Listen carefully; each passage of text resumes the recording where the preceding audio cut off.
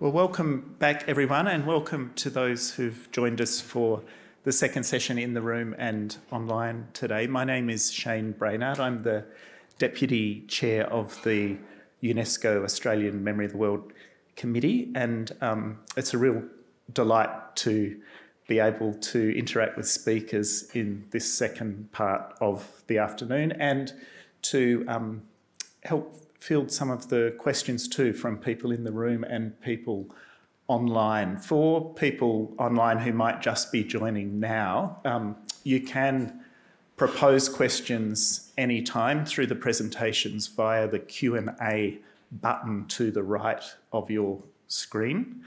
And Adrian Cunningham here will help to select and pass those on. We will have a Q&A session at the end of the speakers who are presenting this afternoon. However, our first speaker, Jessica Moran, does need to leave a little bit early, so we're going to try and fit in time for two questions immediately after her presentation. So get your thinking caps on. Firstly, I would like to acknowledge the Ngunnawal and Ngambri people as the traditional custodians of the country on which we meet today and the country on which I live and work. I'd like to pay my respects to Ngunnawal and Ngambri ancestors, elders and community and all First Peoples, and commit to ongoing personal acts of reconciliation. And likewise, I'd like to acknowledge that everyone in this room today and online is probably joining from unceded First Nations land, and I'd like to pass that acknowledgement on there. So welcome to the Symposium honouring the stories of struggle, reassessing Australian archives of disadvantage. We have 4 presentations and 5 speakers this afternoon, and we're looking at the question, what evidence is being preserved?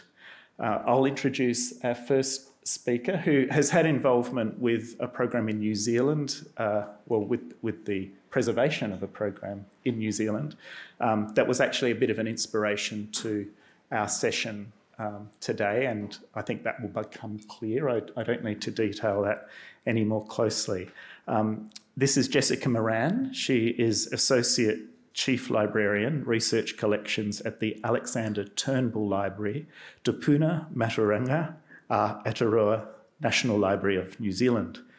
In almost 10 years at the Alexander Turnbull Library, she's worked as a digital archivist and head of digital collection services before becoming Associate Chief Librarian, Research Collections in 2021. She'll be talking today about the project and the preservation of the project, We Are the Beneficiaries. Jessica.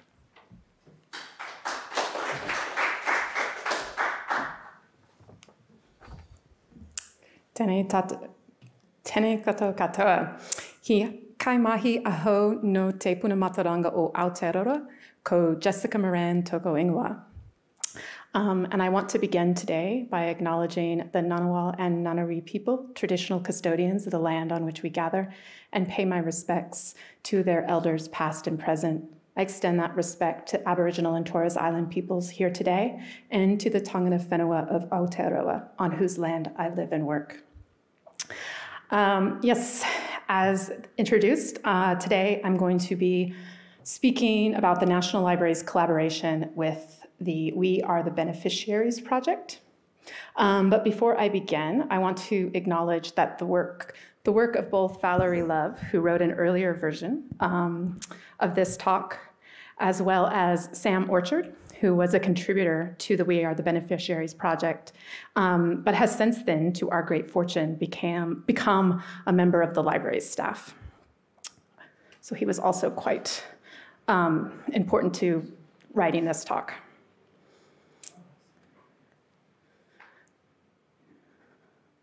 I'm going to ignore the something went wrong thing up here on my screen and just keep going.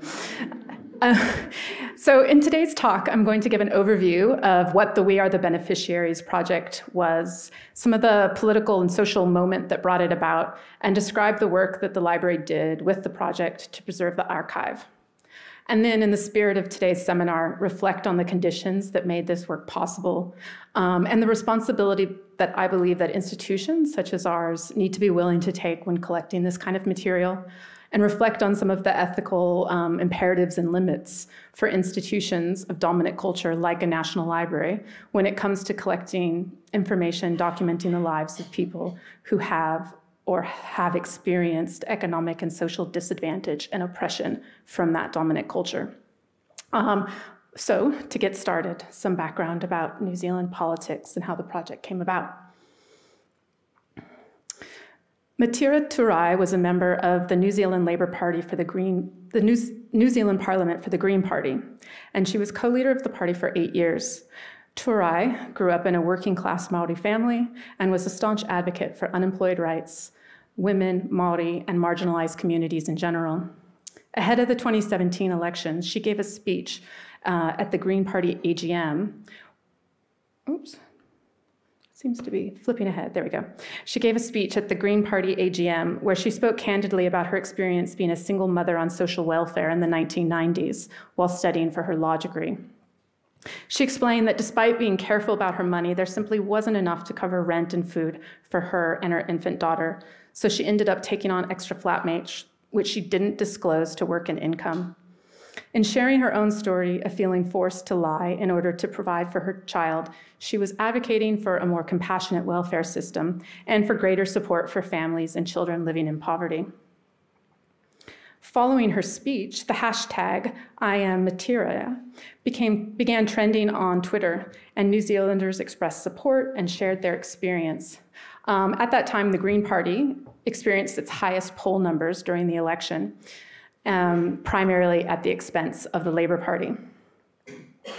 However, there was also strong backlash, especially in the media, and 3 weeks after her speech, Turai ended up resigning as co-leader of the party, citing unbearable scrutiny on her family. The Labour Party also changed leadership at this time, appointing Jacinda Ardern as leader.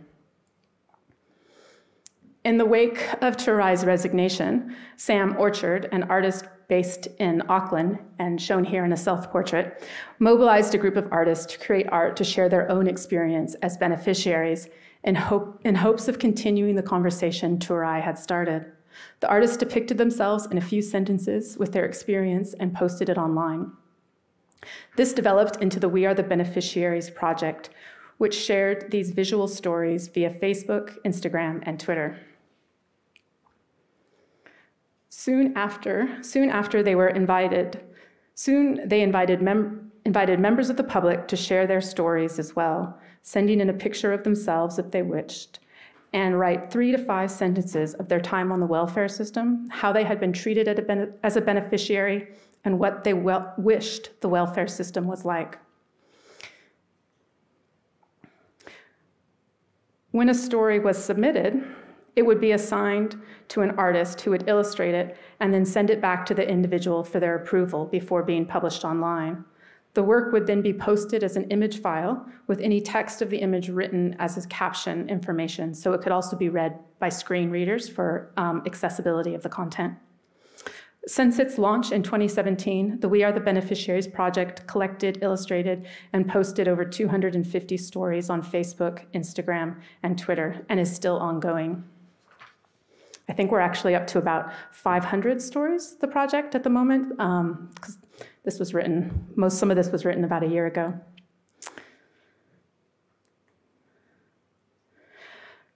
So each time an illustrated story was posted online, it would spark immediate engagement and discussion. There would be expressions of solidarity. Some posts documented current struggle would receive offers of direct assistance from the community, offers for mutual aid. Other times, people had information about organizations that might be able to help.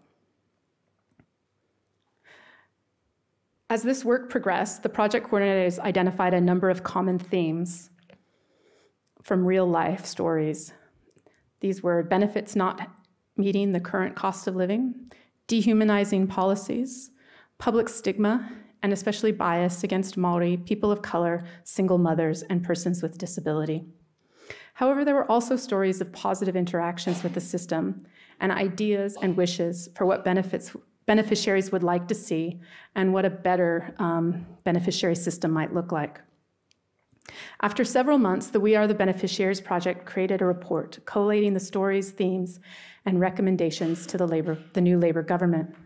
There was an official handover of the report in December 2017, as well as media coverage about the project and its work generally. Around this time, in 2018, we, Valerie Love and myself, then at the time head of the digital collections team, started having discussions about if and how we might collect the project archives. After internal conversations, we contacted the We Are the Beneficiaries Project to inquire about collecting the digital artwork and other materials from the project and preserving the files. In addition to aligning with our strategic collecting priorities at the time, which were about born digital content would reflect contemporary New Zealand, the library was interested in this particular project for three main reasons. First, the We Are the Beneficiaries Project was a grassroots campaign based on social media, which operated fully in a digital way. It demonstrated the ways in which people were communicating and organizing in the early 20th century and working for social change. Secondly, digital materials, as we know, are fragile and often ephemeral. And just because we knew the content was online now, that doesn't mean it was going to be preserved. And we wanted to act early because we knew about the fragility and the ephemeral nature of these kind of projects. And we wanted to try to collect the full context across the social media platforms while they were still around, because there was no guarantee it would exist in the future. And we were really interested in not just sort of snapshots of what had happened, but trying to recreate that context of organizing online and what that looked like. And thirdly, and most importantly, the stories and experience from the We Are the Beneficiaries Project deserve to be heard and remembered, because all too frequently they are not. And in analyzing our own collections, outside of a couple oral history collections, there was very little where the voices and experience of welfare recipients were unmediated in our collection.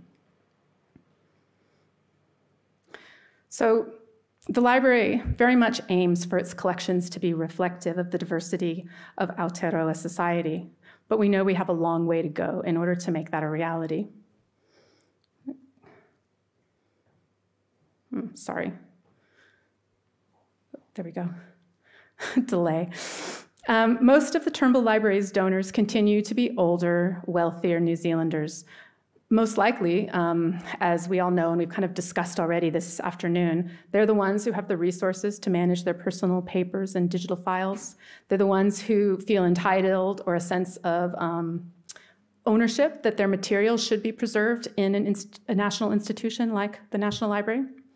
People who are struggling are in moments of crisis or are just trying to get by from the day to day are not usually, not always, but are not usually the ones thinking about their historical legacy and if and how it will be remembered. So for libraries and archives, we really need to do more than just understand the significance of the material that's being offered to us or is coming to us, but to think more broadly around the context of the records that aren't being offered or aren't even being considered for archives or worthy of the archive. So that was part of what we were really thinking about when we first started talking to this project. As I mentioned, the Turnbull Library did have oral histories from a small number of social workers, women in welfare work, as well as some oral histories of actual experiences of people living on welfare. However, most of the records around social welfare in the collections were from political parties, individual politicians, or others who were working at more of the kind of systematic and structural. They weren't the stories coming directly from people. And one area where we did actually have a stronger representation of beneficiaries was in the archive of New Zealand political cartoons. But here, people on social welfare were mostly the recipients of negative, and some represented in negative and sometimes outright dehumanizing lights. So you can see a couple examples here that were from our cartoon archive, and these were created by professional editorial cartoonists and rely on biased and harmful stereotypes of what it's like and who is a beneficiary.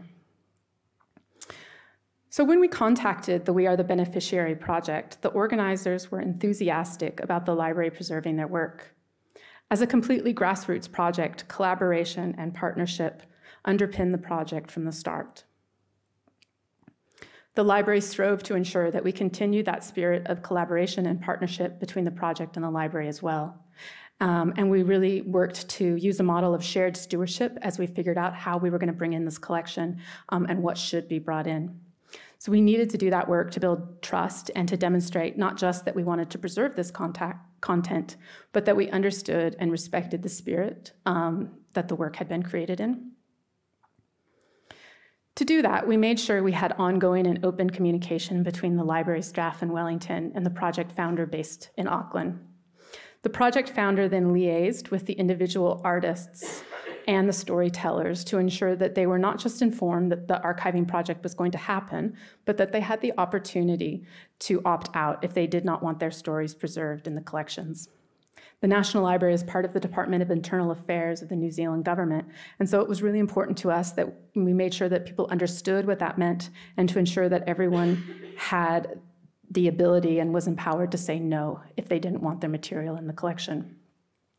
And in the end, nobody said no. Everybody was happy to have the material in the collection. The project founder and the library were also cognizant of the fact that, like the backlash against Matira Turai for sharing her story originally, that there could be unintended harm caused if these stories were made more findable by being in the library's collection and online catalog. We needed to ensure that those who had told their stories anonymously would not have their privacy compromised.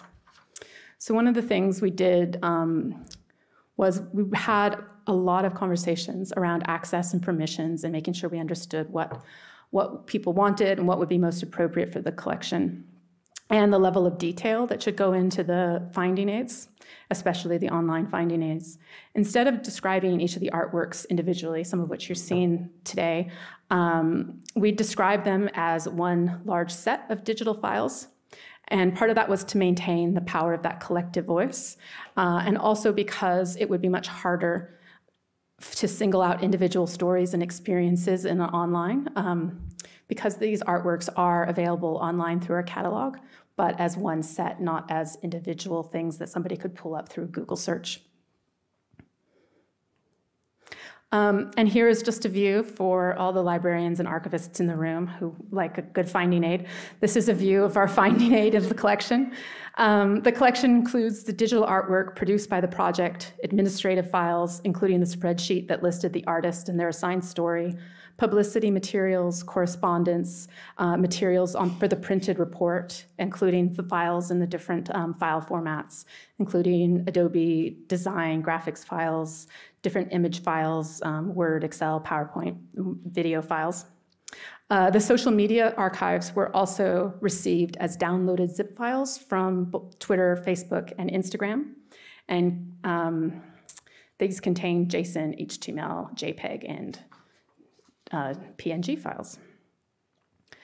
One of the most challenging aspects of the processing and preserving part of the collection was the social media archives. And this was for both technical and policy reasons.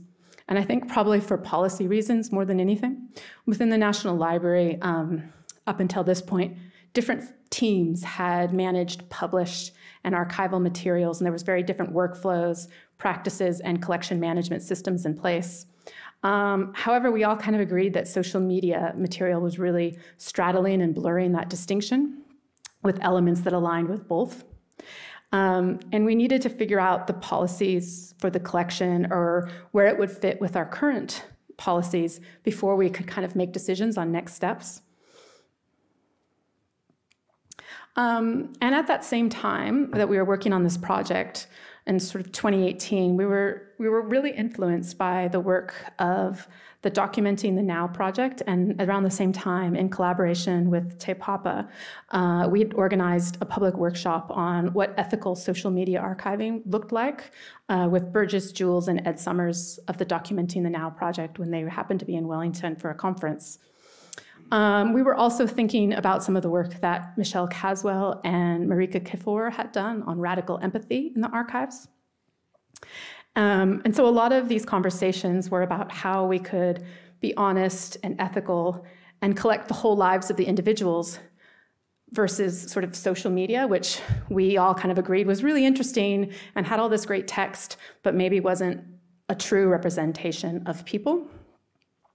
So we held discussions and reading groups with teams across the library about preserving and describing social media, and discussed the ethical, legal, as well as just practical implications for the library. And I think this work was really important because it helped us all kind of get to the same page and have a common vocabulary for how we could talk about this kind of work. And it bled beyond just social media archiving to think about how we were collecting especially some of the work we were wanting to do to prioritize less well-represented communities in our collections, and the kind of work that we needed to be doing to make strides in that area. After robust discussion, we decided that the social media collections would be treated as archives rather than as data sets or published websites, since the social media accounts contain content from a large number of contributors and can have additional complexities regarding privacy and copyright and access. We made a general policy decision that we would keep some of these social media collections available on site for people to use, but we wouldn't be republishing them on the website, and so they wouldn't be openly accessible online. So throughout our work to preserve the We Are the Beneficiaries project, we aim to uphold the spirit in which the project was created, and that was one of openness and honesty, humility, and where the voices of the beneficiaries themselves were amplified and uplifted. The interactive and fully digital nature of the collection made it unique from others that the library had thus far received, and it illustrated aspects of contemporary Aotearoa that might not otherwise be represented in the library's collections. As we've been talking about some this afternoon already, we know we have a duty to interrogate the gaps that we know are there in our collection and address those. We have to be honest about how they were created. The We Are the Beneficiaries Project Archive and other social media collecting initiatives have increased the faces and the voices in our collection, and hopefully have started to allow more people to see glimpses of their own lives and experience reflected in the library. But I've also been reflecting on some of the complexities of this kind of work. And I think I just recently read an article which I think really well articulated that, which was The American Archivist by Joyce Gabiola, Grayson Brimlar, Michelle Caswell, and Jimmy Zavala.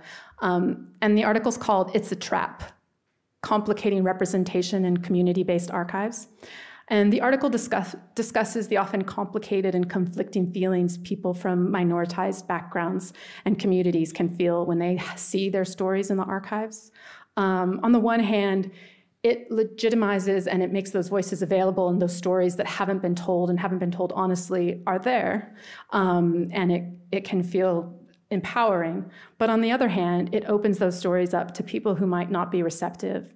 It can put people who are from minority and oppressed backgrounds in more vulnerable positions, particularly when they're in an institution like a national library, to be honest, that is usually staffed by people who don't come from those backgrounds.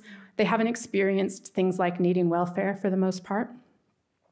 And as we've mentioned above, we tried to take a lot of care to be sure that we documented exactly what we would and wouldn't do with the collection based on what the donors wanted and the access that would be used, who and how those choices were made. And I mentioned at the beginning of the talk the ethics of this kind of collecting. And I think this is both why this work is really interesting and great to be part of, but challenging, because how can we be sure that our cultural institutions, particularly speaking in my case, the National Library, which are there by their very nature institutions that are created and designed to preserve and reproduce that dominant narrative, which reads as white, middle-class, settler, usually a white supremacist institution from its start. Are these the best places to put records like this? Or is it ethically right for us to be going to those communities and asking, hey, give us your stories, let us look after them? And if we do think that they are the right places, then how are we going to make sure that not just the records, but the people's lives and culture represented in those records are protected, preserved, and most importantly, uplifted as part of this work? As I think has already been commented on, and that I've been commenting on, these spaces, yes, like libraries and archives, hold evidence, but they also help shape and support a narrative and a dominant culture. But of course, that is just one story, and we've heard some amazing counter-narratives and more fuller stories. So if we want to increase the stories and the voices in our archives to be more representative, we need to not just be collecting these archives, but creating everything from the policies, the spaces, the employment practices, and the services that we deliver so that they're designed to uplift the voices of the most vulnerable in our communities, to ensure that those communities and stories can be heard. And we need to ensure that our collections about communities are created by those communities and not just reflecting the perceptions of well-meaning or not so well-meaning outsiders. But we also need to bear in mind that archives have not always been safe spaces. And this information can and is often used against marginalized groups. So I think this is really important work that we should be doing, but we need to not just collect, but also adapt our library and archival ways of working to meet the needs of communities and start to adopt these shared stewardship models in order to safely bring historically oppressed voices in from the margin and center those perspectives. So I hope that we've done some of that and we've kind of moved a little bit along through the work with the We Are the Beneficiaries project and the relationships that we've developed, and that we are continuing to take what we've learned as we do this work. Thank you.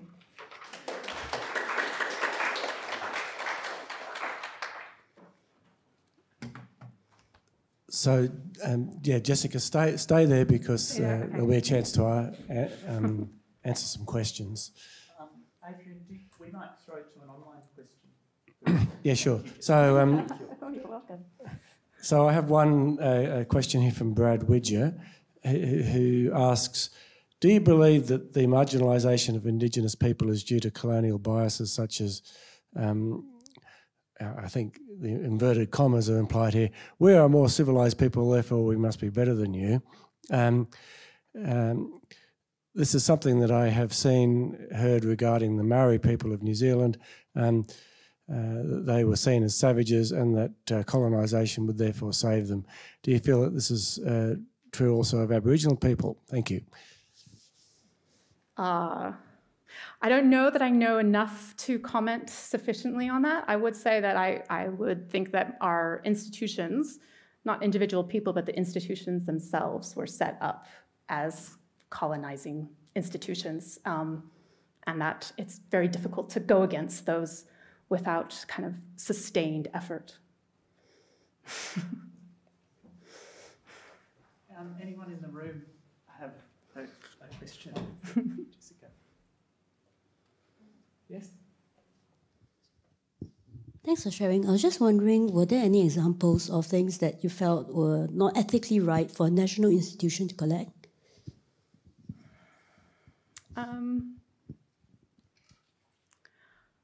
I think we have a lot of conversations.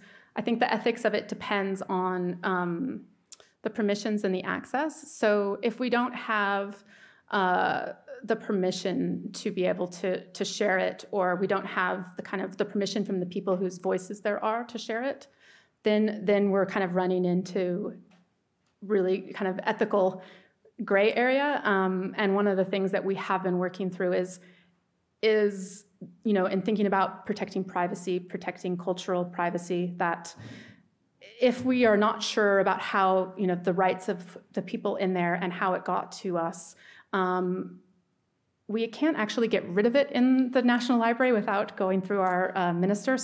But we can kind of make sure that access is either mediated through somebody who can act as a representative, or that we can restrict access for an appropriate amount of time to protect people. Thank you. We might have time for one more question. That was fast.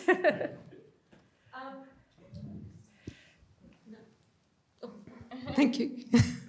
Thank you very much. It's a great project. My question is really about sustainability, and a question came up in the conference about the ethics of something which was project funded, a website, and then disappeared. How do you see what you've done with this project sort of wrapping into your ongoing work, and how is it sustained? Oh, that's a really good question. I think what's actually interesting is in an early version of this, but it was too long, so we had to cut it, is that actually, you know, the project itself, the We Are the Beneficiaries project, was all kind of volunteer grassroots run.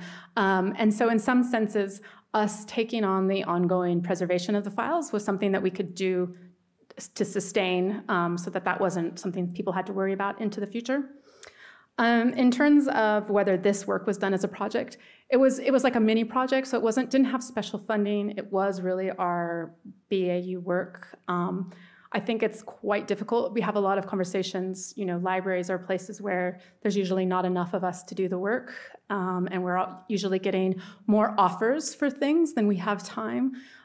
So that tension between, we want to go out and collect the stuff we're not getting offered from and do the research to make those connections and establish those relationships. And those take years and decades sometimes, versus the people who know about us already and want their material in the library. And so that's a constant negotiation of, we're going to have to say no to all of these, or we have, you know, they're not in our key priorities right now. We already have 5 versions of this. Maybe we don't need another. Yes, it's really interesting, but we can't collect everything, and we made a commitment to shift our collecting, so we have to shift where our resource is going. It's not perfect, but that's what we're trying to do. Yeah. Thank you, Jessica. Thank you.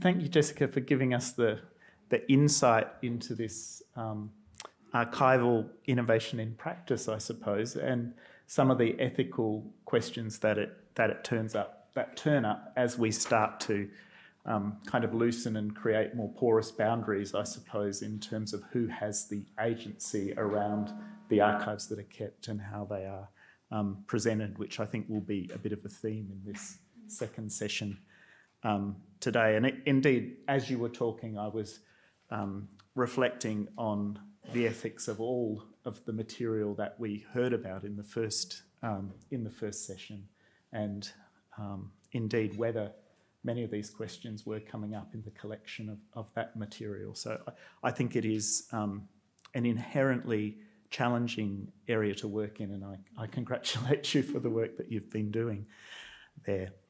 I'd just like to,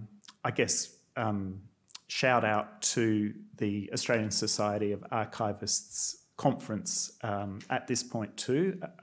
We're at the end of the week of the conference, and I'd like to thank the Society of Archivists for their very material support, along with the National Archives of Australia, that has allowed this event to happen this afternoon for people who might not be staying to hear this at the end of the session today.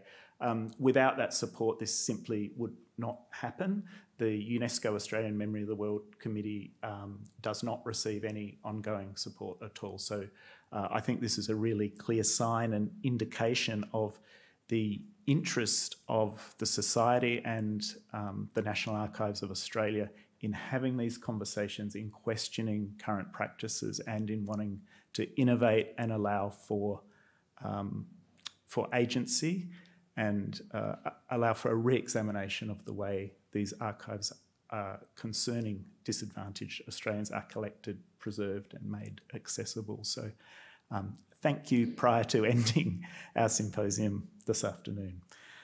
Okay, now I would like to introduce a double act from the National Archives itself. We have Gina Gray and Phyllis Williams, who will be presenting around the theme of how do we decide what to keep. Now, I'll introduce both speakers now, and then I'll let them run one after the other. So Gina Gray joined the National Archives in 2002 after 20 years at the Australian National University in a range of research and archival positions. She's worked in a number of roles across collection management, government records and information policy, and reference and access at the National Archives here. She's currently Director of Reference and Description Services. Phyllis Williams is Gamok Bun from her father with ancestral lands in West Arnhem Land, and Larrakia Columbirigan from her mother with ancestral lands in Darwin and the Cox Peninsula. Phyllis joined the National Archives of Australia in Darwin in 1996 and has been in a number of roles since then. She's currently Director, Aboriginal and Torres Strait Islander Engagement. In 2011, she was awarded a Public Service Medal for outstanding public service in driving significant reforms to communications and service delivery in the National Archives of Australia, particularly in relation to Indigenous Australians in the Northern Territory. I think you can see they fit the session today very well, both of these speakers. So please join me in welcoming them. Gina Gray, initially.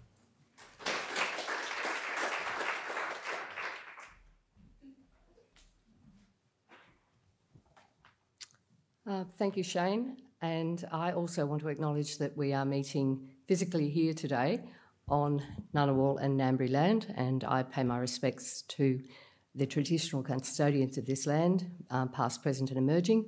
I also acknowledge those of you joining us online and acknowledge the lands on which you meet in that sense, and also acknowledge Aboriginal and Torres Strait Islander people who are with us today in this room, and also online.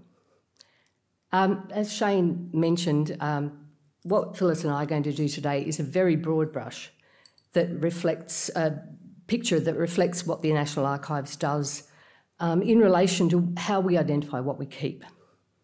What I want to do is first talk very briefly about how we do that identification.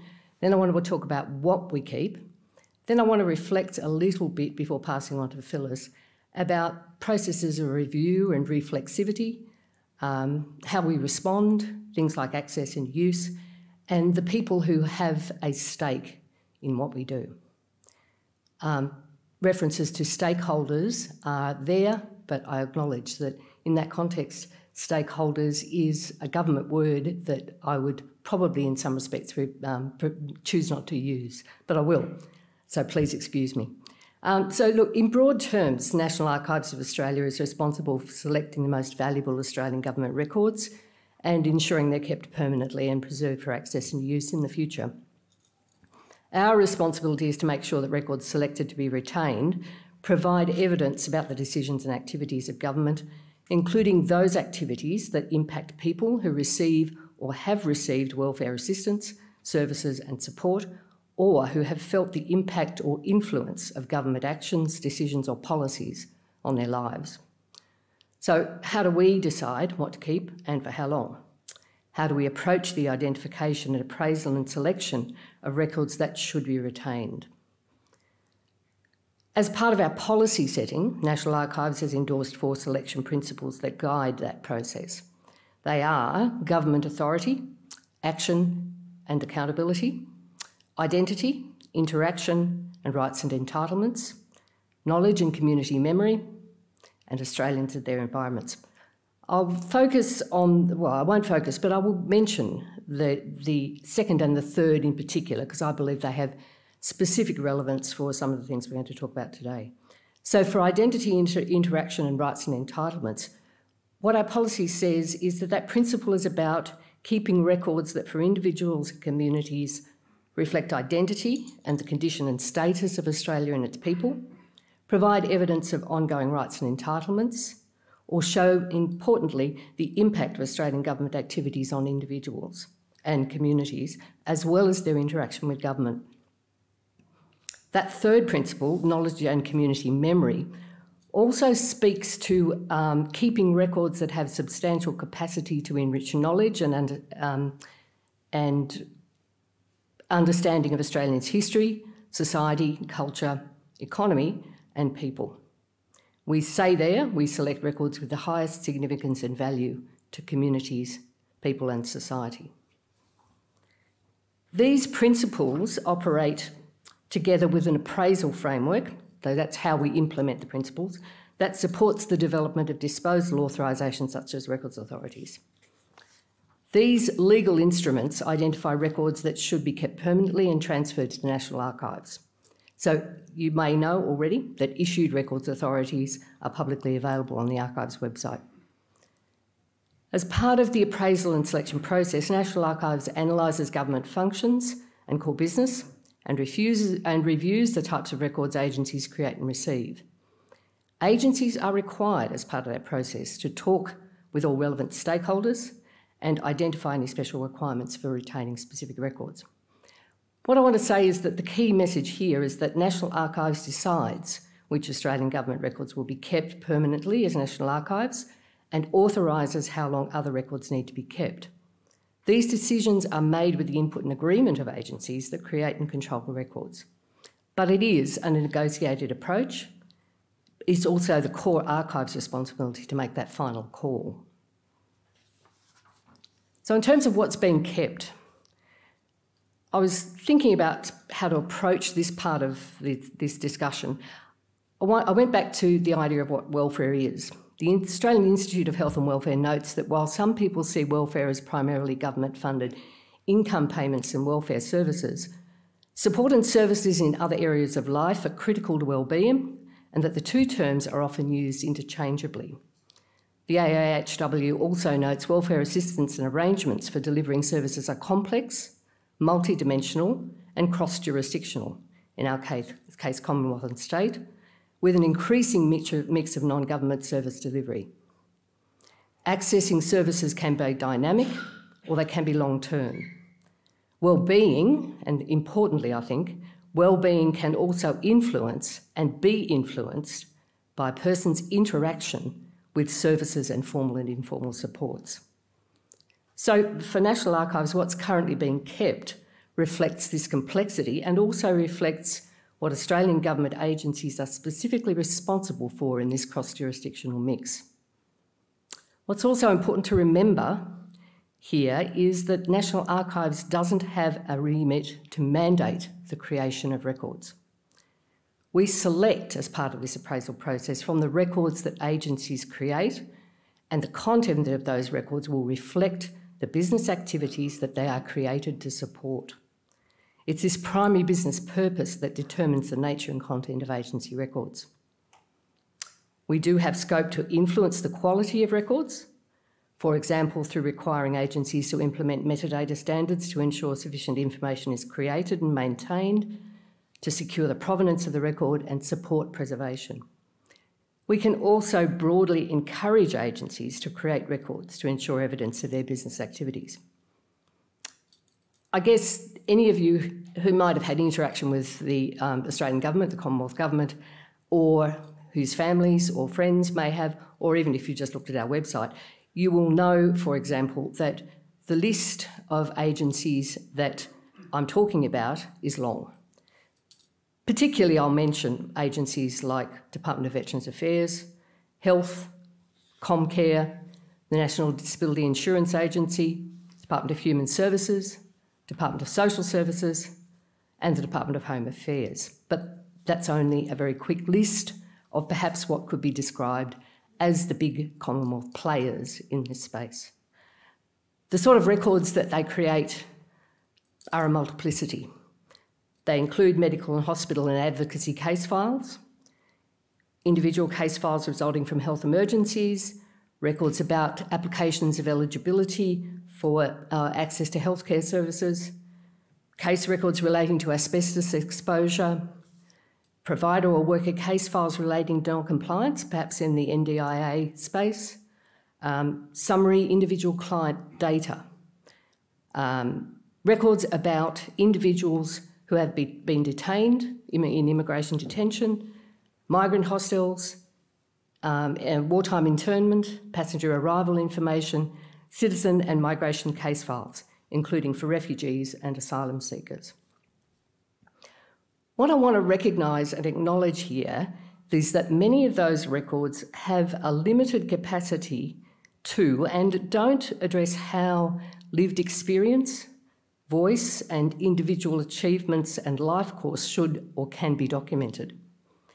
The exception here, I think, though, is records that are created by inquiries and royal commissions, where very often the nature of those inquiries and royal commissions provides a voice for individuals. I think of the current royal commissions that we are aware of, those that are recently just concluded, but also going back, for example, to the Royal Commission on Human Relationships in the 1970s, which itself was a groundbreaking Australian government endeavour. I do, though, think that the other records that we've just been talking about do realise some of those aspects of well-being that relate to the influences of interaction with services and supports and can form part of the mosaic of individuals' broader life experience. They potentially allow for a reading between or in the margins and create some sense of the view of the whole person. What I want to turn down now quickly is and return briefly to those who have a stake in the records that are being created, but I also want to talk about how National Archives can and does respond to change by reviewing or amending selection decisions and in some cases suspending existing permissions to destroy records. I mentioned earlier that our appraisal methodology requires agencies to identify all stakeholders and identify and document their particular interests in the records created by the agency. Under that methodology, agencies need to identify and consult to ensure interests are represented. The level of involvement will vary depending on the nature of the agency, the role of the stakeholder, and the sensitivity of the records. The process goes so that the agency incorporates the outcomes of this research and consultation into its submission, which National Archives then assesses. We can and do ask for additional information and clarification, including from particular stakeholder groups. So what this pretty bald process description reflects is that the effectiveness of records authorities to ensure that the right records are preserved rests and depends on how well they reflect or mirror the needs, rights, entitlements, interests of a range of groups. It also reflects that appraisal and selection that leads to the issuing of a records authority happens at a point in time. However, appraisal is and should be a dynamic and reflexive process. For National Archives, what this means, in part, is that a range of triggers, so significant events, including inquiries and royal commissions, legal proceedings, changes in policy, decisions or requirements to access entitlements, or more particularly evidence of access and use from individuals and groups, provides the impetus for us to respond in real time to significant societal shifts and government actions that affect decisions about records retention. In those specific circumstances, National Archives issues disposal freezes and records retention notices that respond to these significant shifts and decisions. Current notices and freezes, again available on our website, include those for records relating to current and past royal commissions, as well as the rights and entitlements of Aboriginal and Torres Strait Islander people, the robo-debt scheme, national disaster arrangements, and very significantly the use of fire suppressants and the current legal proceedings that are ongoing in various states and territories. That's only a selection. What I want to say is that these responses address actions agencies need to take for records still in their custody, but they can be and are also used to inform Archives' internal review of records that were appraised and transferred into our custody under earlier disposal regimes and processes. This sort of legacy review acknowledges shifting and long-form significance for older records that come into prominence and visibility because of recent government decisions, actions and policies, and also allows us to ensure that they are preserved for the future. So what I want to say is that, finally, before I hand over to Phyllis, is that understanding more about what access and use of records tells us about shift in significance and value is also an increasingly important part of this reflexive response and is directly related to National Archives' responsibility to provide public access. I'll leave you with a small but important example of that response in the inclusion in the Department of the Human Services Records Authority of name-identified records documenting 20th century payments and services to institutions which were responsible for the care of either child migrants or forgotten Australians. These records would formerly have been seen as transactional. Through that action, as a small but significant action, those records we now preserve where they currently exist.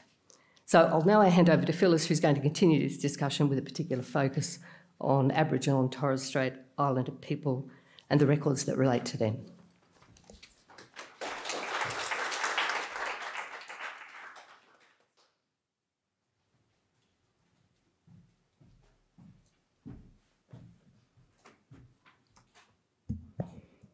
I acknowledge the Ngunnawal and Ngambri people, on whose lands I and us are on today.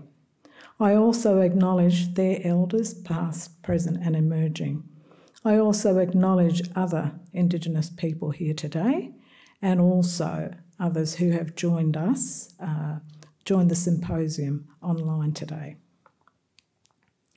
In 2020, when National Archives' principles for selecting the Australian Government National Archives was being reviewed, Indigenous staff from across the organisation had discussion with our Government Records Assurance about the principles to incorporate Indigenous perspectives into each of our collecting principles to ensure complete coverage.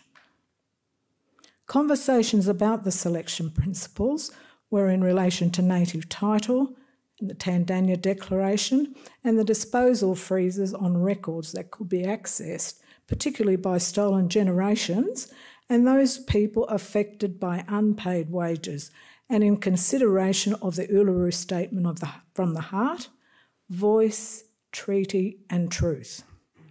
We noted and emphasised the experiences of Aboriginal Torres Strait Islander people of removal and out-of-home care, the Bringing Them Home report, the apology to the stolen generations and the Tandanya Declaration, and that all these point to records which are highly valued and important in seeking democratic representation and redress for policies and practices by Indigenous peoples. We also expressed and emphasised Indigenous perspectives and the experiences and issues highlighted and records to support Aboriginal Torres Strait Islander peoples, importantly are human rights and must be included. Specific examples discussed related to Aboriginal Torres Strait Islander peoples under each of the 4 principles, and I'll reiterate them again, is government authority, action and accountability, identity, interaction and rights and entitlements, knowledge and community memory, and Australians and their environment. Under the government authority, action and accountability principle, we recommended to include native title determinations as an example. Native title recognises Aboriginal Torres Strait Islander people's traditional rights and interests in land and waters according to traditional laws and customs. Under the identity, interaction and rights and entitlements principle, we recommended to include an example of records that provide evidence of community and genealogical links of Aboriginal Torres Strait Islander peoples, and this also covers particularly records for stolen generations research. Under the knowledge and community memory principle, we recommended to include an example of representations to the government for recognition and government reform by Aboriginal and Torres Strait Islander peoples, such as the Larrakia petition and protests against treatment by government from people.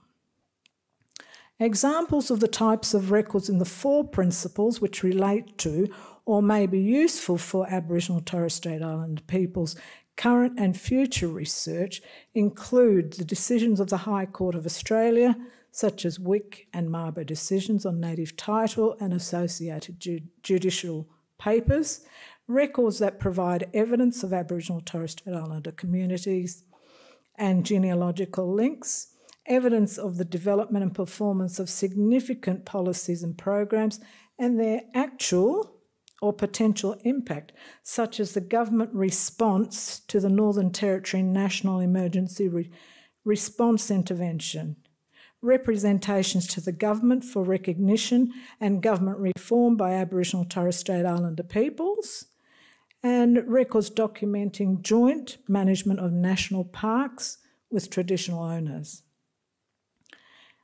These have now been included in our National Archives, what we keep, principles, and that policy statement was issued in July 2021.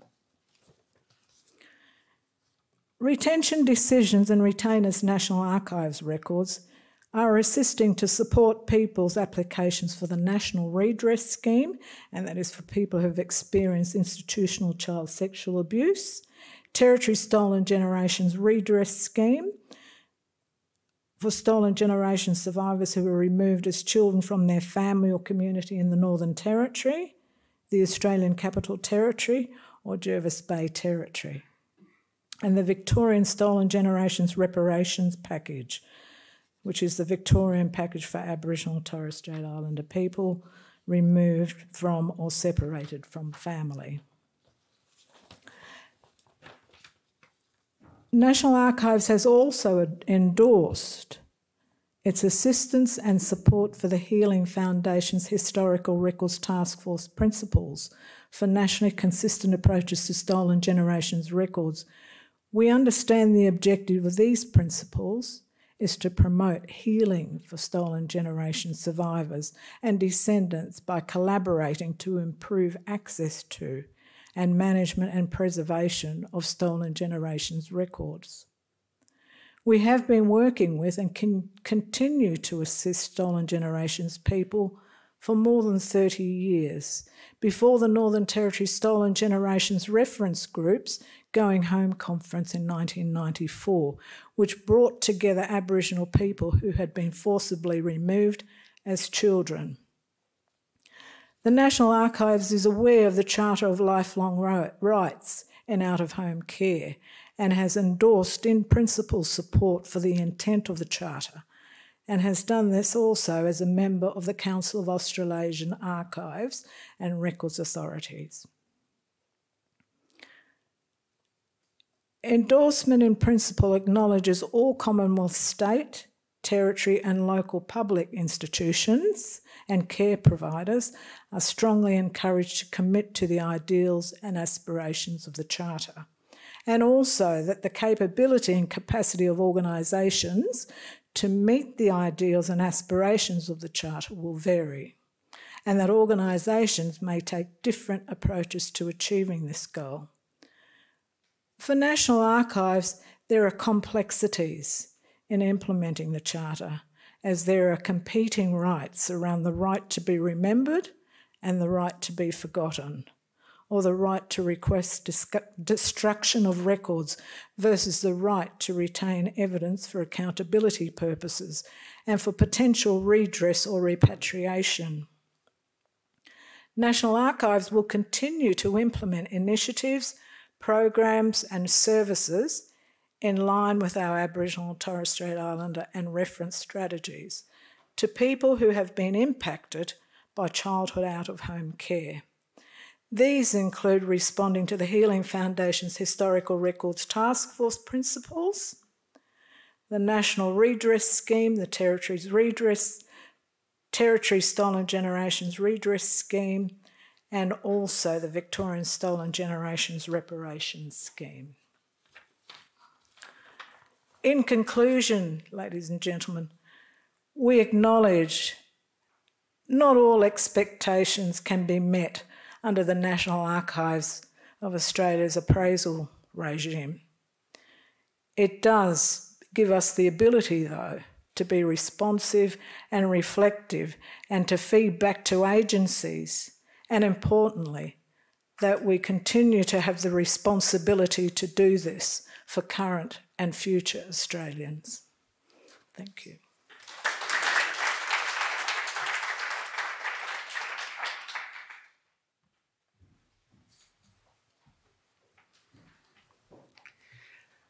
Thank you, Phyllis, and thank you, Gina. There were some themes there, I think, that really echo some of the ambitions of the Memory of the World program, indeed, not only to provide access, but to ensure preservation of those records that touch on the experience and memories of particular groups, nations, and indeed particularly acknowledge that those memories are reverberating and open and informing decisions that are being made today. So thank you very much for that insight. A reminder that we are now leaving questions until the end of our sessions this afternoon. Just before 5, I think we might have the opportunity to move into some of those questions before our closing remarks from Ros Russell. I was very interested in some of the comments on decisions around retention. And I know that Jennifer Jerome will be talking a little bit about disposal as well, in a very different class of records, I think, next. So I'll introduce Jennifer now. She began her archival journey working with records and library collections of the Adelaide Central Mission, now uniting communities, we've heard from in the first session today. After completing a Masters of Information Studies, Jennifer joined the National Archives of Australia, working in both Canberra and Hobart. Since 2007, Jennifer has undertaken a wide range of policy and collection management roles with the Tasmanian Archives and Libraries Tasmania. Since 2018, her focus has been on enhancing the diversity and access of Tasmanian Archives, community archives holdings. Please join me in welcoming Jennifer.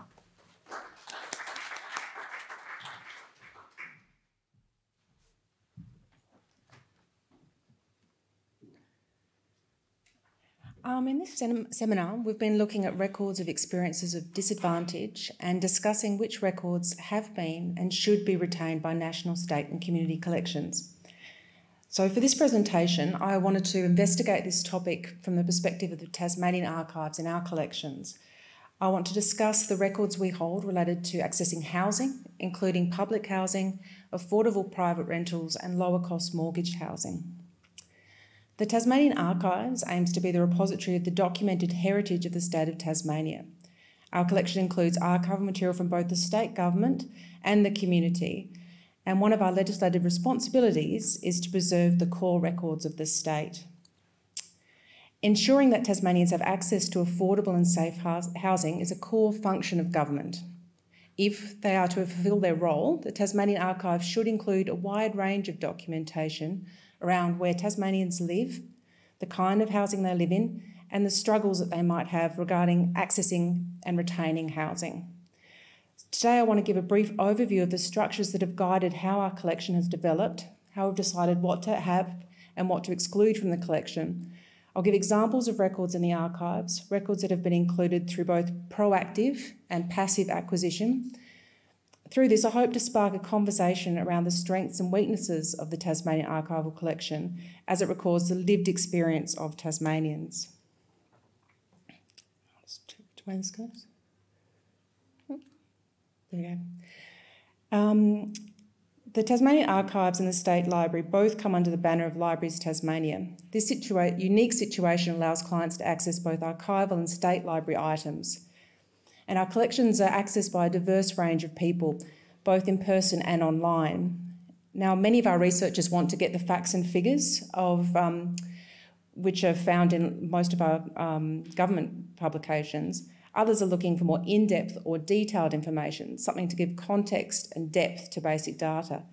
And it's important to acknowledge that one of the most common reasons that people access our collections is for looking for genealogy purposes. At Libraries Tasmania, we create in-depth descriptions of our collections to explain why they were created and what they include. We also provide research assistance to guide clients to places, both archival and published, that might hold the information that they are looking for. Now, I won't go too much into depth on this because it is interesting as a comparison to the National Archives and what Gina was mentioning, and Phyllis. It's very similar in Tasmania. Obviously, we're a government institution.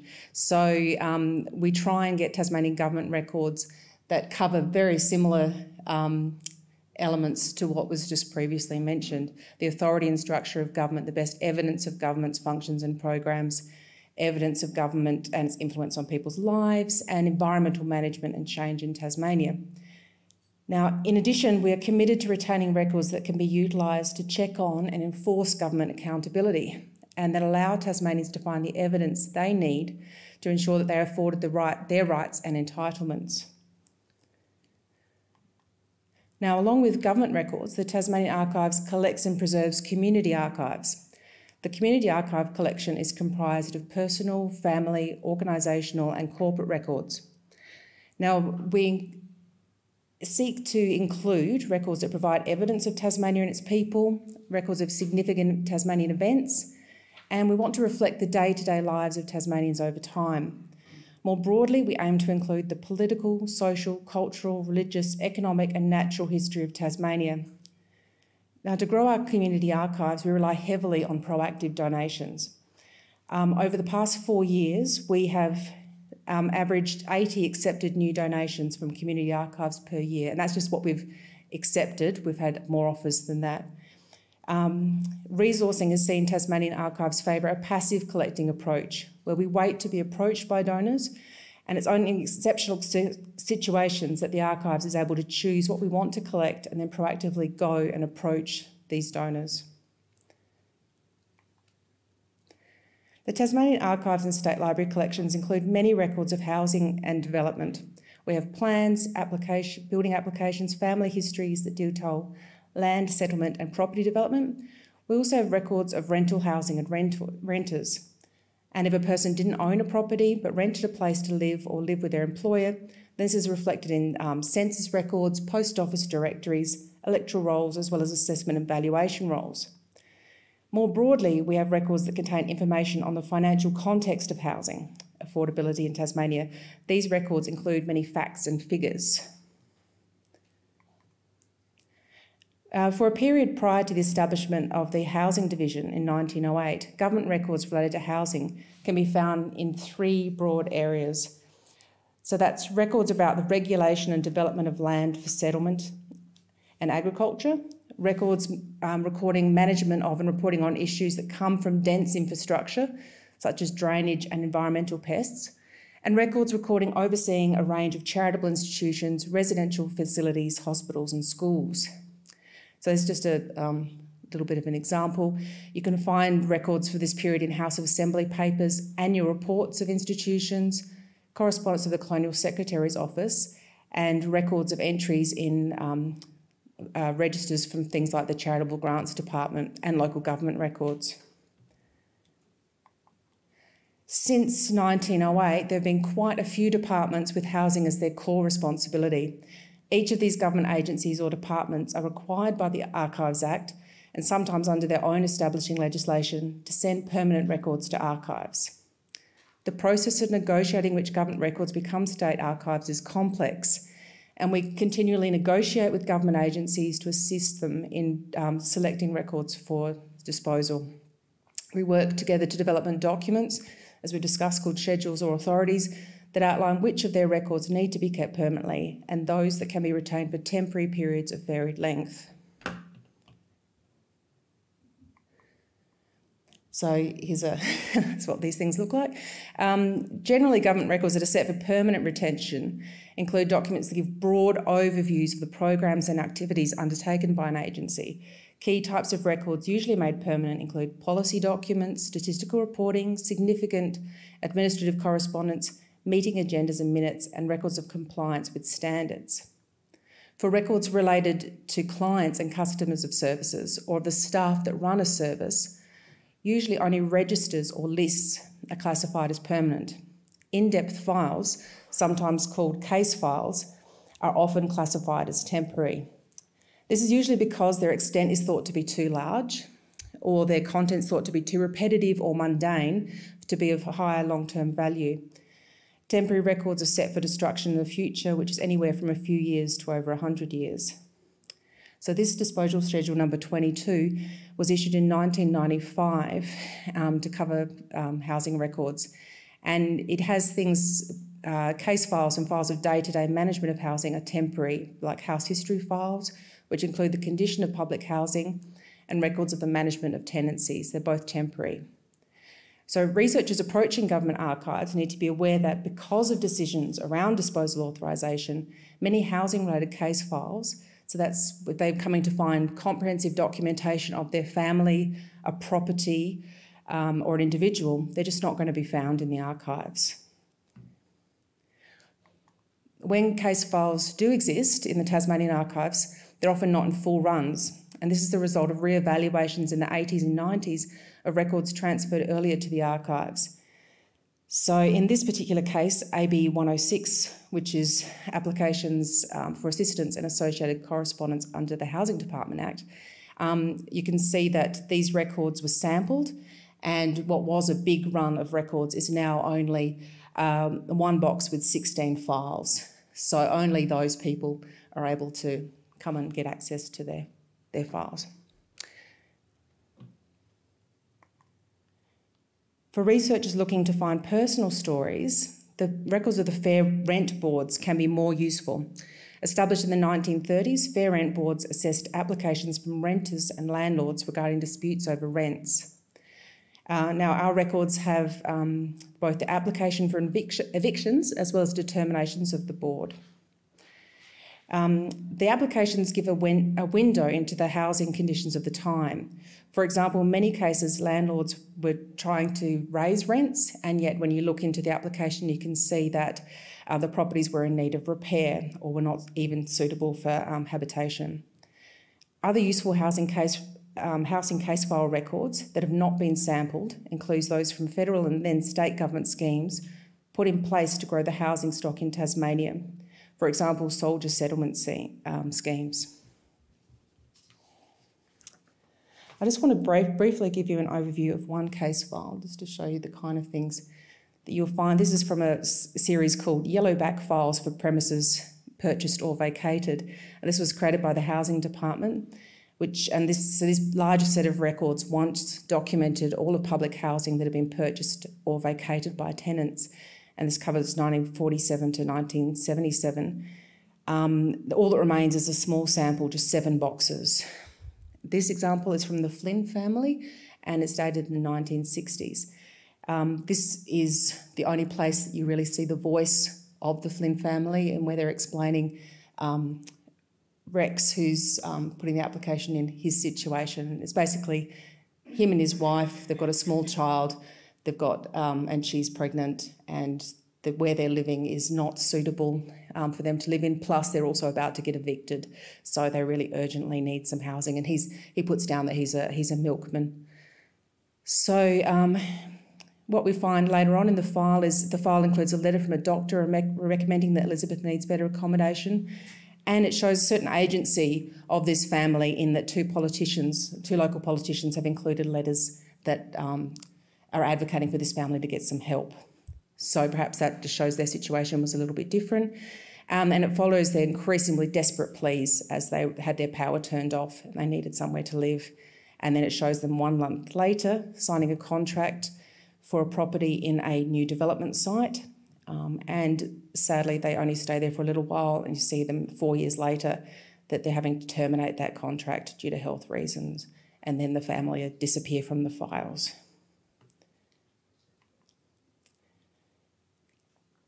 One researcher intimately familiar with Tasmanian archives holdings of housing records is Dr. Kathleen Flanagan. Dr. Flanagan made extensive use of post-World War II housing files in undertaking a PhD thesis and a subsequent publication, Housing, Neoliberalism and the Archive. I had a chat to Kathleen, knowing her experience and her use of the archives, just to ask her what she'd felt about the kind of things she was able to find in the archives. She stated that she did find value in the culled sets of case files that we had. However, she noted that it was difficult to use these files to tell the broader story of the housing department and its impact on their clients. She mentioned that she was able to find broader administrative and higher level planning records to be useful. And she found glimpses of individuals within different files.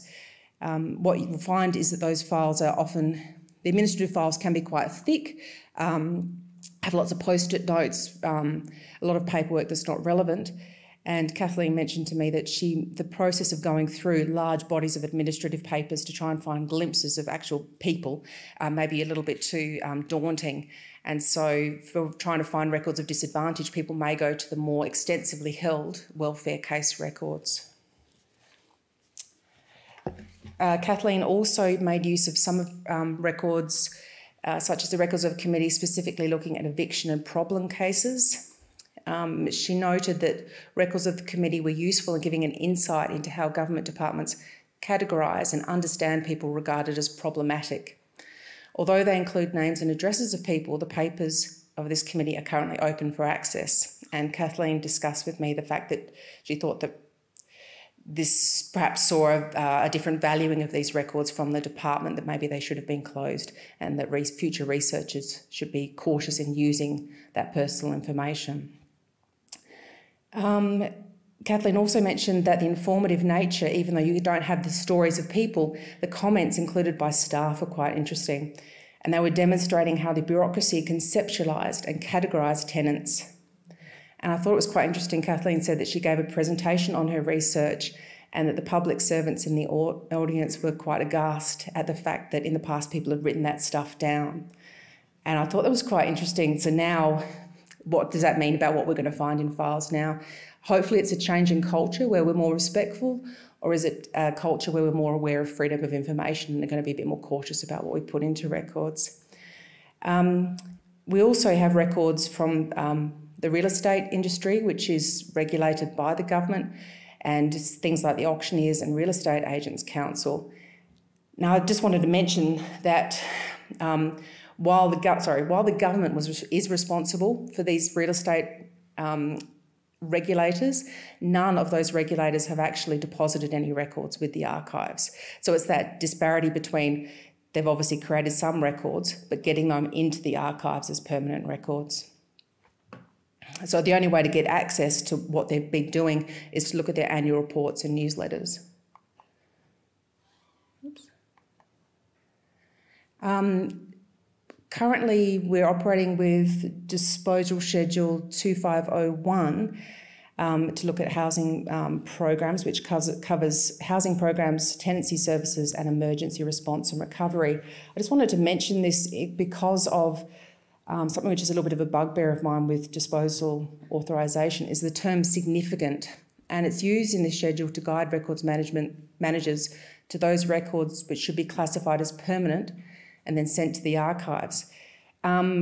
It's very difficult to define significant, and included in this disposal authority you've got significant records of housing programs and tenancy programs defined there. So they're more the kind of thing that changes policy or impacts the change of a program, steers a different direction, as opposed to those things which are just the everyday experience of clients' interaction with a service. So those records, which are detailed records of tenants that required intensive management, they're actually temporary under this schedule to be destroyed 100 years after the birth date of the tenant. And other general tenancy management or transactional records are destroyed 7 years after the last tenancy. So balancing out our government records, we have community archives.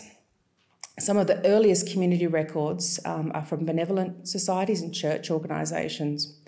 The first benevolent society to be established was in Hobart in 1859, followed by Launceston in 1869. So the records are all in one series, NS 1637, which includes minutes, assistance registers, with the very basic details of people assisted, and annual reports. And I did find, when having a look in the minutes, that it's interesting that this note was put in 1933, that they obviously had some records, and in 1933 they decided, why are we hanging on to all these case files, and they destroyed them. So they were there at some point, and we got a note that they were destroyed. So the only records that we have for the Launceston Benevolent Society is one report book of an inspector, and it's been digitised and is available online. I've just given an example here just to show that this is the very little snippets of voices of actual people that you get within these records. And this is a Mrs. Huskinson who appears 3 times in the records. Very, very judgmental assessment of her and her very inappropriate, as they saw it, lifestyle, and which obviously was her just trying to survive, is my interpretation of that anyway. So her voice isn't heard, but we can reflect on the assessment of the inspector and his judgment of her. Also prominent in Tasmania was the Hobart City Mission, which was established in 1852, and we have records including meeting minutes, which give examples but don't go into great detail of the people that they were helping. We also have records of the Slum Abolition League, which is a small set of correspondence and associated papers, again with no voices of the individual people that they were assisting.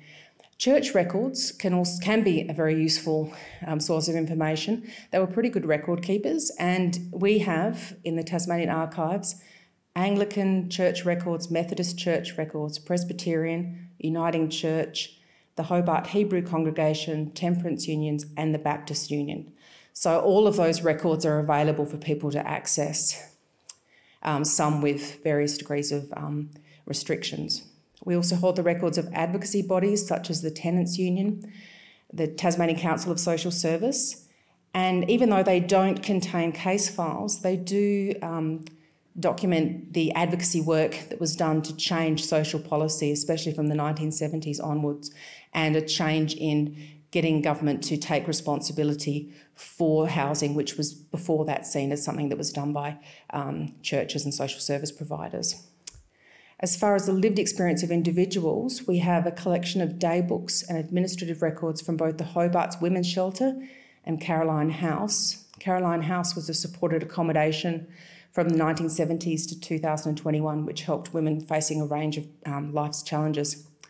We also have records from the real estate industry, and we don't have anything from the Real Estate Institute of Tasmania, but we do have a small number of real estate firms' records, such as Rupert Johnson and Roberts & Co. So that their records are able to give another perspective. And just finally, I just wanted to mention that while facts and figures and the kinds of things found in reports, policies and registers are all useful when developing an understanding of the past, of course, academic research, for example, relies on rigorous methodology in the collection and analysis of data. There is a general understanding that we need to retain this kind of record. However, what about the stories behind statistics? How do we access the voices of those affected by policy? It's been my experience that case files show policy and process in action. They put the flesh on the bones of statistics, but they're voluminous, they're repetitive, and most contain unremarkable administrative activities. From my overview of the records we hold and those we don't, I've made the following observations. I think that there have been genuine attempts to be objective and systematic in retaining records. However, broad social norms, personal bias and practical concerns have all shaped the records that the Tasmanian Archives has in its custody.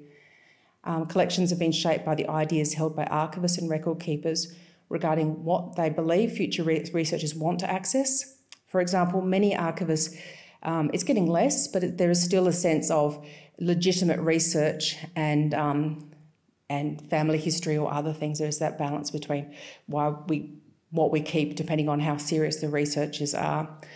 And our collections have also been shaped by how our organisation has been structured, the amount of resourcing that is given to collection development and proactive collecting, and this directly affects the shape of our collection.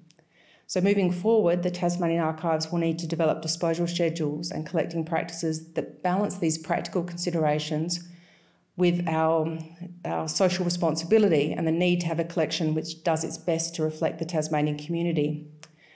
I wonder if we don't do this, then in the future, what sort of stories will we have of people experiencing disadvantage in Tasmania? And I've just put this up here to say this could be the only records we would have of individual people if we don't have this discussion about the kind of community and government records. And this is the media reports that fill in the gaps but give a very surface representation of people's experience of disadvantage. Thanks.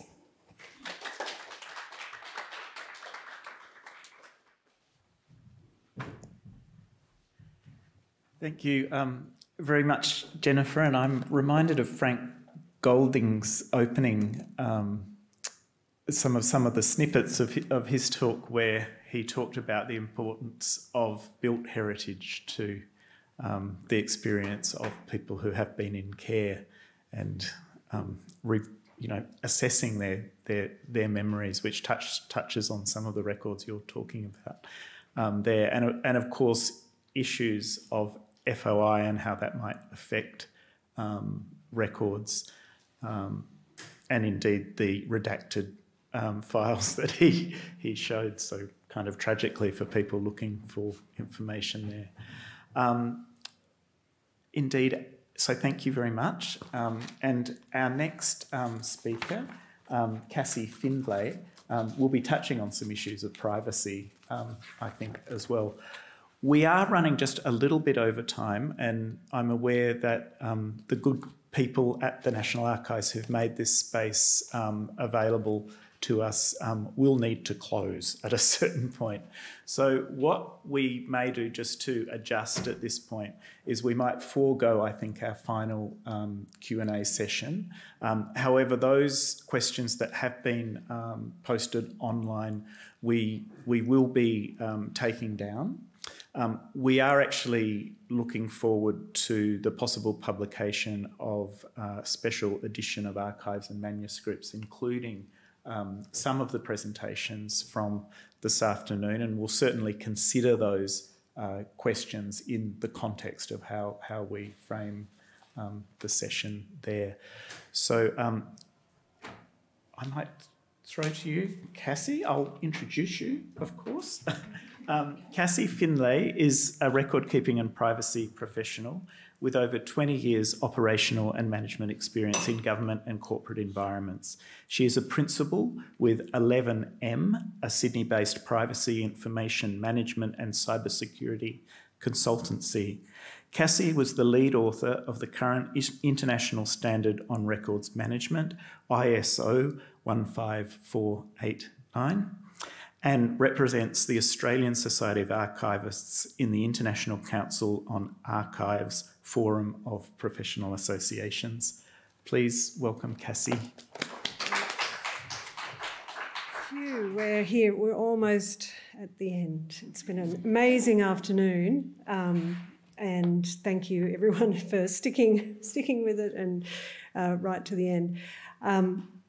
I feel like my presentation is going to be a bit of a kind of a reset. I'm kind of looking, I guess, a lot more at contemporary record keeping, but certainly with the view of, well, what does that mean for the making of records, the keeping of records, and how it affects, in particular, obviously, people experiencing disadvantage. And I'm also, I guess, sort of talking broadly across all record-keeping environments. The work I do is in government, is in the corporate sector, is in not-for-profits, charities. So I guess bear that in mind, that that's kind of the context that I'm coming at this from. So when I was preparing for this session, and I'm going to do, there we go. Okay. I read the Canberra Declaration towards a representative national estate of documentary heritage, and one of the items that statement called out for was useful models and strategies for improving the holdings that are distributed national holdings and how well they were representing different groups and communities in Australia. And I think I was very glad to be invited. Thank you to the Memory of the World Committee. Is that the right? Okay, phew. And Adrian for inviting me, because I think understanding the privacy landscape, and it's come up a couple of times today already, is so critical when we're talking about capturing and keeping stories through records. So in this short session, I want to touch on a few privacy trends and also on potential law reforms that are coming down the track that have the potential in some instances to change the way we think about and manage personal privacy, including for people experiencing disadvantage. So I'm interested in the question of how to reach the goals of that Canberra Declaration while navigating this rapidly changing privacy landscape, and how to do it in a way that gives people a say over the information that's created and preserved about them and how it is accessed. So I'm going to look at trends affecting personal privacy through the lens of record making, record using, and records retention and disposal, and look at how things might change as privacy law reform hurtles toward, well, it doesn't really hurtles, it moves at a glacial pace towards us. I want to, before I go on, acknowledge my colleagues at 11M, in particular Jordan Wilson-Otto, who wrote a very detailed, thoughtful submission on the Privacy Act review, and certainly I'd encourage you to have a read of that, and indeed of all of the other submissions from all sectors that were put in as part of that last round of consultation. Makes for very interesting reading, and particularly as archivists and record keepers. So you may know that the Privacy Act has, 1988, has been under review for some time. The Coalition Government announced a review of the Act and whether it is fit for purpose in the digital economy in 2020, just thinking about what Eva Cox was talking about, not fit for purpose for people, nope, fit for purpose for the economy, in 2020, and then Attorney General Mark Dreyfus took up the cause when Labor won government in May. The Optus breach has strengthened Labor's commitment to seeing through the reforms quickly. So after originally pledging that the changes would come into force in Labor's first term, Dreyfus now says he wants the reforms passed in the remaining, at least this was in the AFR a few weeks ago, he wants the reforms passed in the remaining 4 parliamentary sitting weeks this year. We'll see. It is well over time for these reforms. The general consensus amongst my colleagues certainly is that the idea that individuals continue to safeguard their own privacy in this data-driven world is a fiction. In a very similar vein to the work done in archives and record-keeping initiatives, privacy professionals are looking to redress the balance of power, to give people more agency over their privacy choices. So what reform is needed in order to change this, including for people experiencing disadvantage, and what areas are those with the most potential to affect record-keeping strategies relating to these groups? I've selected some based on what I think, but if you look at any of the, submissions and the detail of Privacy Act reform, there are so many aspects that are under discussion. This is just a curated selection. So in the context of record making, I want to talk about notice and consent. We know that vast quantities are being generated and made today that are substantively made up of our personal information. By corporations, yes, by the big tech, but also by government, by all kinds of organisations. One of the main tools in the Privacy Controls Toolkit is that of notice and consent. The idea that a person willingly and in an informed way opts into the collection of their personal information and by default the making of a record about them. The ability of an individual to choose when their personal information is collected is currently seriously undermined by the massive imbalance of knowledge and control between the user of the service and the provider in, I would say, the majority of cases. Research from the Consumer Policy Research Centre recently found that privacy policies do not aid informed choices and do not provide consumers with genuine choice or control. In 2020, 94% of Australian consumers reported not reading all the privacy policies or T's and C's that applied to them in the last 12 months. I don't think anyone here would be shocked or surprised by that. Of the consumers who had read privacy policies, 69% reported accepting terms even though they weren't comfortable with them. The main reason for doing so was it was the only way to access the product or service. People with less ability to navigate overly complex opt-in and out processes, dark patterns and irresistible offers to exchange personal information for convenience are often caught unknowingly in the record-keeping machines of these large corporate entities, social media companies, online retailers and telcos. The sort of up there in the pantheon of meaningless consent cases that came to everyone's attention recently was, of course, the Bunnings facial recognition story, which many of you would have seen, where the notice which they were relying on as default consent for people to have their images recorded in that system was literally the kind of small notice, well, not quite in the basement, it was in the store, but visible to no one, noticed by no one. So what is proposed in the Attorney-General's review of the Privacy Act to address this area of notice and consent? An express requirement under APP 5 that privacy notices must be clear, current and understandable.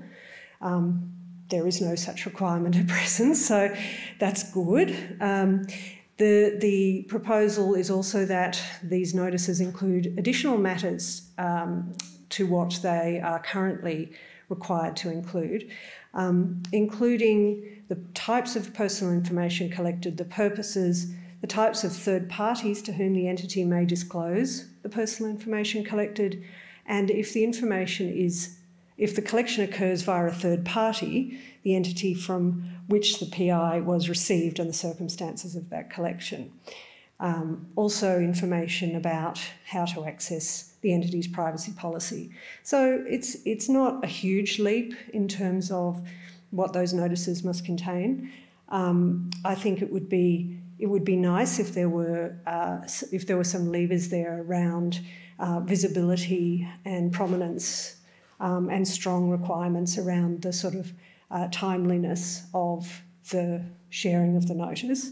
There is a proposal that more standardised, simple privacy notices be considered as part of a code under the revised Privacy Act, and that consumer comprehension testing could be beneficial to ensure the effectiveness of the notices.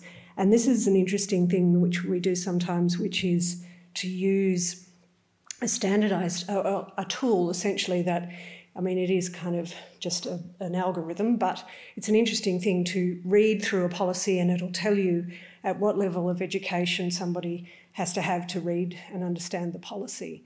And it's surprising how often the tool, albeit it is a tool and comes with all of the, says that you need to have a university level education to understand the policy. So there is a requirement or a proposal to require that, to make sure that there is that timeliness, so notification occurs before or at the time of collection, and that, if that isn't possible, there is a greater onus on the entity to say why not. So I think, certainly these are all good proposals. I think there could also be some some acknowledgement made that notices need to take into account the needs, capabilities and behaviours of the reader. And so that sort of goes against this idea of a standardised notice, but rather notices that are contextually sensitive and that take account of the environment, the purpose of the collection and the typical, if you want to say that word, types of people that are being asked to consent to the collection of their information. So that would require organisations to communicate in ways that are meaningful to them about the collection. And I think this is an interesting aspect of this for a record-keeping and archives community, because this is something that we understand is essential to the design of record-keeping strategies, is doing it in a way that is contextually appropriate and that takes account of the needs of those who are either subjects of records or users of records. There's some interesting examples of research that has been done. There was one study done by Data 61 that looked at consumer expectations, needs and behaviours in relation to giving consent for the collection and use of data. I think that's a research area that could benefit from more attention. So the next element of record making I wanted to touch on in terms of privacy law reform is automated decision making. And of course, I guess the most obvious example of this that I would share is already come up today, which is the Robodebt case, whereby automated decision making systems are deployed that have a very, very real and direct impact on people's lives. And in that case, vulnerable people who were in many cases already experiencing disadvantage of some type. So what the Privacy Act review is saying is that privacy policies should include details of whether personal information that is collected will be used in automated decision making, which has a legal or similarly significant effect on people's rights. I think in conversations I've had with colleagues, this is a good thing. I think it could be extended to a greater level of transparency by organisations on the logic and the design behind that automated decision making, and some further exploration of potential consequences of the deployment of the technology. So it's really about holding organisations and the people who are deploying the AI tool to do whatever it is more accountable, because these are tools that are deployed by people. It's not a magic box that does something which is out of the hands of human beings. These are decisions made by people to deploy this technology, and so I guess a greater degree of accountability for its use is what we're thinking is in order. Some of the jurisdictions around the world, California, the EU, do permit or allow for people to opt out of automated decision-making processes, and in a way that doesn't discriminate against them or mean that they're unable to use certain services. And particularly if you're talking about government, that's critically important. Maybe not as important if it's a fashion retailer, but then again, we all need to buy our pants, so I don't know. And the third aspect that I just wanted to touch on in terms of record making is that the signs are all pointing to the nature of personal information changing under the revised Privacy Act. It's very likely that it will include technical identifiers such as IP addresses and other persistent identifiers of your online identity. So, that means that collection may happen of your activity when you browse X or Y site, and unless the notice and consent and transparency bar is raised, that record making can happen without you ever handing over anything that you would regard as personal information, and yet you are profiled, and those records are retained every time you visit that site. It's the reason why, amongst other things, Europe has such strong cookie banner requirements that allow you to opt out. Although those are, probably not that effective all the time, because of course you have to click through, and then you click through and then you're like, oh, I want this cookie but not that cookie. And the data shows that most people just shut it down just so they can get to the site. Okay, so that's a quick gallop through some aspects of record making that are relevant in the world of privacy. In terms of record use, the most obvious example that came to me, at least, in terms of looking at what's on the table for the Privacy Act review is personalised marketing. The direct marketing provisions of the current Act were written in the 80s, where it was mail-outs and catalogues. So things have moved on a little bit. And, people who are interacting with the web, and this is you could say on one hand people with higher levels of education are more cynical or susceptible to these sorts of, and alive to the fact that they're being tracked and that they're being targeted. But then, I don't know, I don't have any data to back that up. But I feel like the insidiousness of targeted personalised marketing is a broad societal concern, and potentially, people who are experiencing disadvantage could be disproportionately harmed. So what it means to have your profile recorded and retained and stored by particularly, retailers and providers of services is that once you're in there, you are surveilled and tracked through a network of technologies that know that, you saw this on Facebook and then you went off to this site and then Facebook gives you more of that, and then suddenly all you're seeing is ads for, cat harnesses in my case. That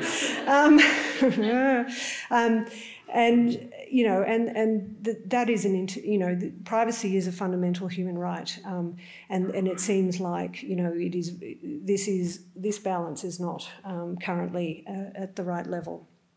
Privacy, when you are doing your shopping or browsing online, has really sort of gone away unless you know how to use the sort of tools that can hide your online existence. Increasingly, we're seeing profiling that is done around behavioural, demographic or interest-based profiles, but there is also, gosh, I better go quickly, there is also profiling that is done that doesn't use data that comes directly from you, but is from data brokers where your profile is appended with information that might be anything from, we think this person comes from another country. I've even seen in data broker catalogues things like assimilation score. How assimilated is this person who is not from this country into this country? Really creepy stuff. And you wonder, well, what is that used for in terms of selling me a barbecue? So there are questions of fairness, there are questions of having a profile about you that is retained by a corporate entity that is fundamentally untrue or is just creepy. Oh, hang on. Okay. I briefly mentioned data brokers. I will just say that there are proposals under this review to adopt a much stronger degree of transparency and reportability about the use of data brokers. These are companies that essentially scrape publicly available sources and also use dark magic to arrive at profiles for different people and different groups. And so if those kinds of brokers are used, the idea is that you have to be very transparent about it. And indeed, if you sell personal information, you have to, under the proposal, you would have to actually disclose that. All right, galloping home. So the last area I wanted to touch on was retention and disposal. There are a couple of elements in the privacy law reform that I think are worth keeping track of as record keepers and archivists. Much stronger requirements to destroy or to de-identify. Now, of course, there are exceptions there for public records, and there are other exceptions, but I think it's interesting from a non-government and other kinds of organisations' point of view that there are going to be stronger requirements on organisations where records contain personal information to destroy those records or to de-identify them. And what does that mean? What does that mean in terms of the future archival record? And finally, and I think this was something that came up during the conference this week, in Europe, it's called the right to be forgotten. The Privacy Act review talks about the right to erasure, where the proposal is that individuals are given a right to request that information held about them by an APP entity is permanently destroyed, deleted, or de-identified. There are certain there's a bit of a conversation going around any exceptions to that. Obviously, in the case of government records, there is an overriding requirement to retain that record, then that may supersede the deletion request, but that's one to watch, I would suggest. I think both of these provisions could have quite an impact on the nature of records of individuals that we find in collections in 10, 20 and further down the track in 20 years. So I am going to draw things to a close and so thank you very much. I will say again, do have a look at follow the Attorney General's review, have a look at the submissions, the ones that are from the social media companies versus the ones that are from, advocates for privacy, make for interesting side-by-side reading. So do that and, thank you very much for your attention.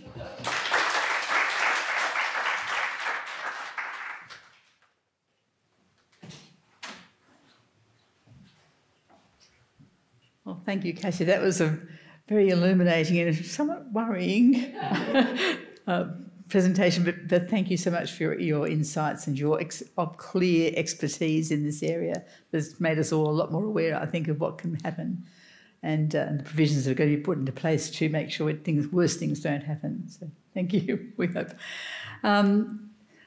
We don't have time for a wrap-up of any extent.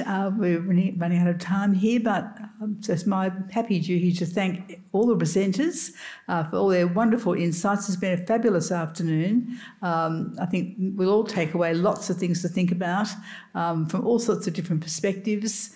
And again, I'd like to thank Adrian Cunningham for his work on organising this and my colleague Shane also for having a lot of work to do on that as well. And again, as Shane did, and I will do again, thanks very sincerely to our wonderful supporters, the National Archives of Australia and the Australian Society of Archivists. We literally could not do this without you.